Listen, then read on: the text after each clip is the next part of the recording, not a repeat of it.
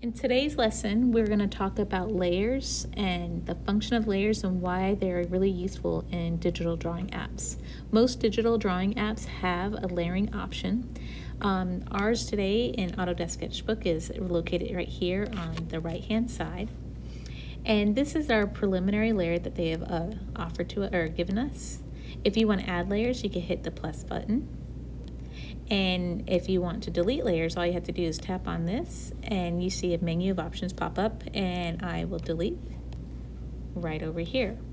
Let's look at some of the other tools that are offered here. We have a copy button. Well, in order to copy, we got to draw something. So let's say, for example, I want to draw a heart and I'm happy with that heart. All you have to do is hit copy and then with the paste button, and we've got this heart and we could paste it wherever we want. You could increase it. It's a good option if you've drawn something and you want to do repetition of that. And that's how we have what the copy paste button does. The other option is cut. So let's say, for example, I just wanted to cut those two things. I could undo that. If I want to clear my options, all you have to do is, let's say, for example, I did a little scribble here and a little scribble there. If I want to clear everything out, you just could hit the clear and it wipes everything out from that particular layer. If you just do some various different things and I just want to get rid of the last thing I did, up at the top, the arrow right here, that's my undo button. That just gets rid of the last thing. If I want to reset it, I could redo it right there. Or I want to undo the last few steps, I could go there. But if you just don't like everything, you just hit clear layer. About working digitally and in digital drawing apps is the ability to import pictures and use those as references or to trace on top of. To import a picture, we are going to go to the top menu option where you see a picture of the triangles. It's going to open up to my photos. I'm going to pick a picture of my puppy dog. I'm going to make him a little bit bigger to the size that I care for. Hit done. And now you see I have a picture of my dog. Now if I want to draw on top of him, I could, if I want to, I could just draw directly onto my photo.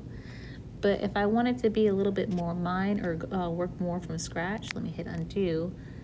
This is where the layers come in real handy. I'm going to hit the plus sign and that's going to create another layer. I need to make sure I'm working in the new layer that I just created, and I'm going to draw right here on top where my dog is. Now if you're having issues seeing your picture, you could go to the layer where you had the picture of the dog and click on your menus, and you could change the opacity of the image. So if you want it to be a little bit lighter so you could see a little bit more what you're doing, you could go right there and then click out of it, and I'll go back to this one. And now it's a little bit easier to see my subject. And this is completely optional. So let's say I start tracing an image of my dog to just get the basics out. Isn't he a cute pup? His name is Lenny Kravitz. He's one of my rescues that I got about 1.5 years, 2 years ago, and he's my absolute sweetheart. Okay, so I'll get enough drawn so you guys can kind of get the idea of what I'm doing here. Now I'll zoom out. Let's say, for example, you want to see what your progress looks like without the photo underneath it. All you have to do is go to the layer that you have of the dog and hit the eyeball, and that's going to make the photo itself disappear so you can see your current progress. Hit the eyeball back again on this layer and you can continue drawing. And if you want to go back to the image of the photo and you want to see it without the drawing, you could hit the invisible button right there. It's important when you're dealing with your layers that you have them organized. If you noticed, I messed up earlier, and instead of drawing on this layer, I went and drew on my dog layer.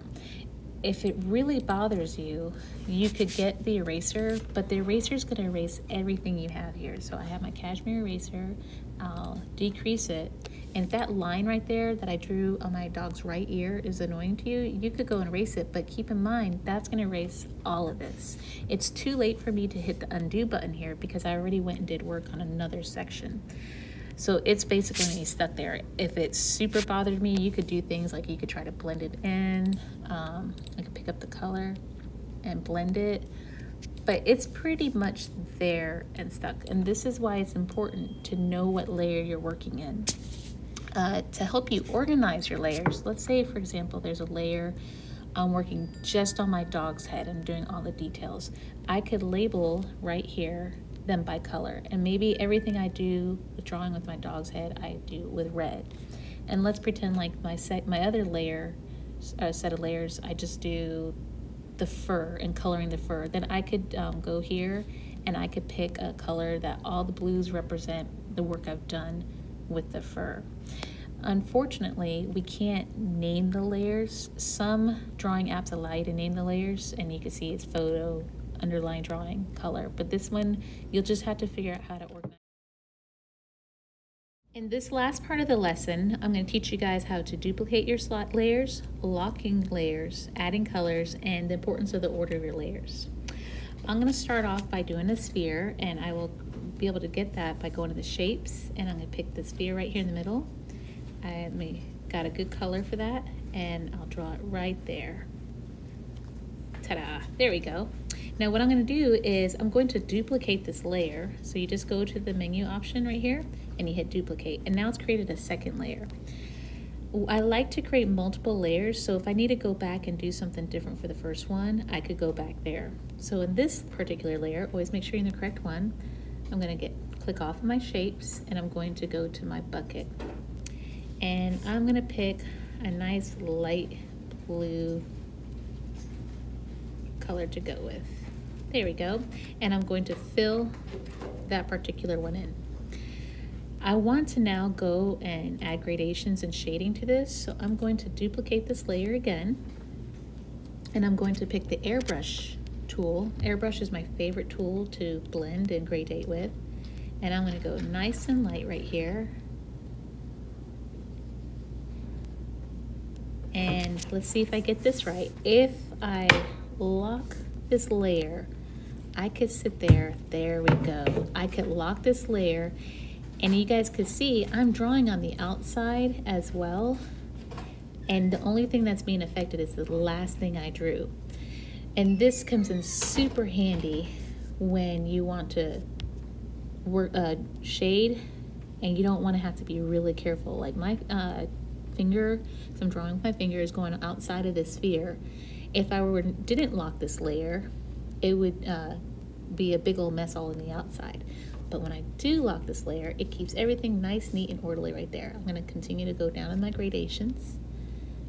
And right now it's going to look a little stripy, but I'll show you how to blend that all together here in a sec. All right, go a little bit darker. And then we'll get a nice dark color. There we go. And ta-da! I have now done this with the layers locked. Now I could unlock the layer, and now I could affect the outside. And if I did it right here, it would affect there as well. Let me undo that because that's not actually what I wanted to do. I'm going to copy this layer again. Don't worry, when you get too many, I'll show you also how you can merge them. And in this one, I'm going to do my blending. My favorite tool to blend with are the colorless blenders. And I'll do a medium one right here. And I'll just swipe it across. Ooh, helps if I lock it. And there you go. And this kind of gets rid of that stripey effect and blends things together a little bit better. Oops, let me go lighter.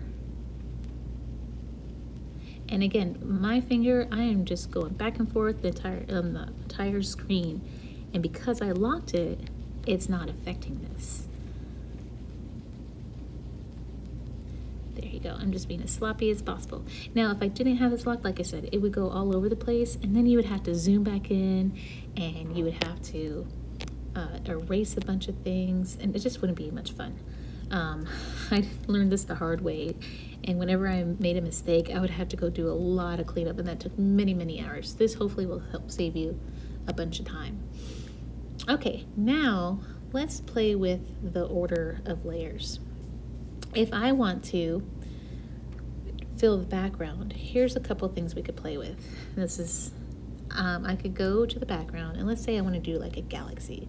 So I'll go really dark. If I go ahead and fill in right here with the bucket, it would cover everything up. So I don't want that to happen. I could, let's see, if I lock it, fills everything up again. So if I reorder it though, and I hold it down, holding it down, boop,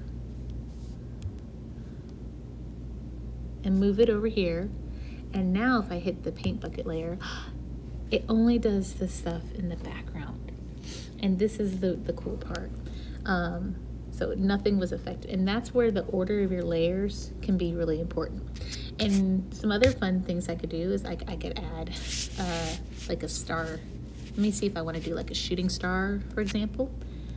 So let me get some white right here. And do you see how it only went on the background? So my finger went right across the sphere, but it only affected the background. If I had this in a reverse order, it would have scribbled right all over it. I could do another one right here, and I'm going to intentionally go through the my sphere, and you guys see it only went there. And then just for funsies, let's see if I can add some stars. Oops, did it not add? Big liner. It's not adding.